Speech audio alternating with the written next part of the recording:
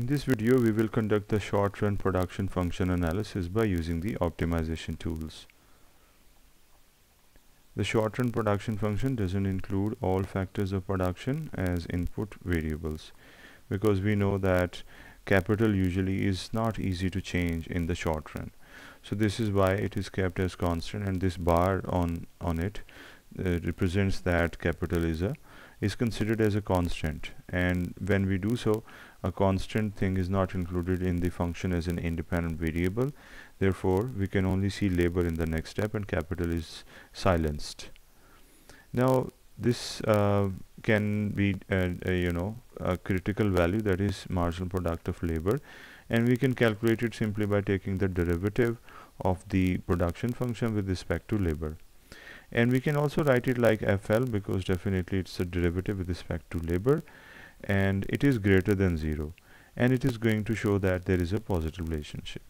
Now it is something that we observe in our economic theory, that the relationship between labor and the output is positive, generally speaking, so it is a positive value. However, the second derivative, that is the rate of change of the derivative of production function with respect to labor, is negative. It means that it is increasing at a decreasing rate, and there is diminishing returns in this production function. And this is also visible here, that there is a decreasing increasing at a decreasing rate trend in this production function, which is supported by our economic theory. Now let's take an example. Here we can see a production function where there is no capital in it. It means that this is a short-run production function. Now we can do this calculation where we are going to keep k as a silent variable. We can calculate the average production function simply by dividing the production function with labor, and this is what we did here, and the simplification will lead us to this average production function labor. Now if we want to optimize this production function, and that is the average production function of labor, we can do this simply by calculating the first order condition and then second order condition, and in the process finding the critical value. So this is the average product of labor that we have taken the derivative of with respect to labor, as labor is the independent variable. And when we solved it, we found that it was equal to this expression, and it was put equal to 0 because this is the requirement of the first order condition, that we put the first order derivative equal to 0. Solving this, we get the labor value, that is the critical value of labor, which is 30. So we note this because this is very important. And then we come to the second order condition, and definitely in the second order condition we take the second order derivative of the first order derivative that we have already calculated. Now the answer would be minus 0.2, that you can verify by calculating this thing. It is negative, so it represents a maximum. So this is good because we want to maximize the average product of labor, that is how much each unit of labor is producing. So how we can find the average product of labor at maximum? We can simply put this critical value in the production average production function.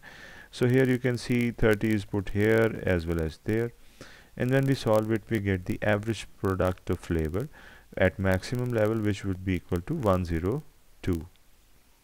However, we can also try to maximize the marginal product of labor as well, because we have already found the marginal average product of labor. Now we have to calculate the marginal product of labor before we try to maximize it. For that, you know that we have to differentiate the total function, that is the production function, with respect to labor. So marginal product of labor is equal to the derivative of the labor with respect to of this function, a derivative of the production function with respect to labor, precisely speaking. And this would be the answer, that is marginal product of labor. You can do this simple calculation of finding the derivative. Now the process of optimization will start. So the marginal product of labor function is here, We take its first derivative for the first order condition, and this is where we have calculated it.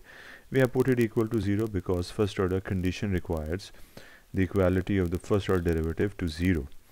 So this would be the answer, and when we simplify this for labor, this would be the critical value. This is the critical value of labor. And then the second order condition should also be satisfied. So the second order derivative or marginal product of labor will be equal to this.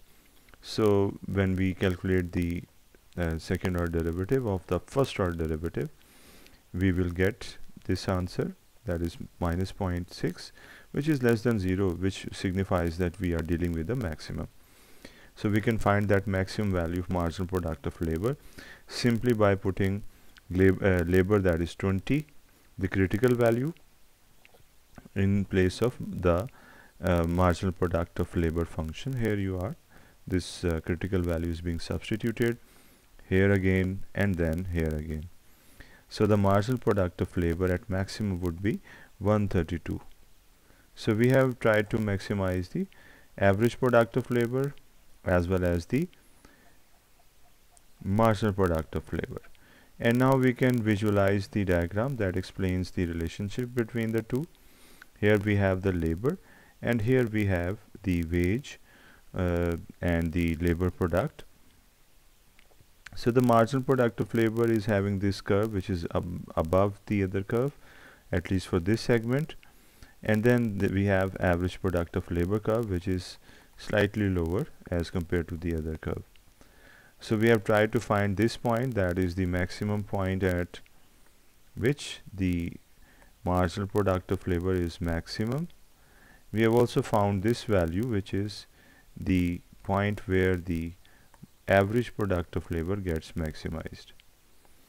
So by doing the optimization of both, that is average product of labor and marginal product of labor, we have tried to optimize both of them.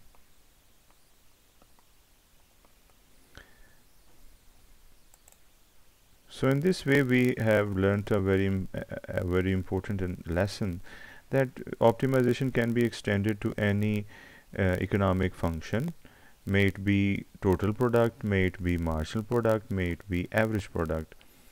So this has enabled us to optimize any economic function that we might confront in our economic analysis. Thank you.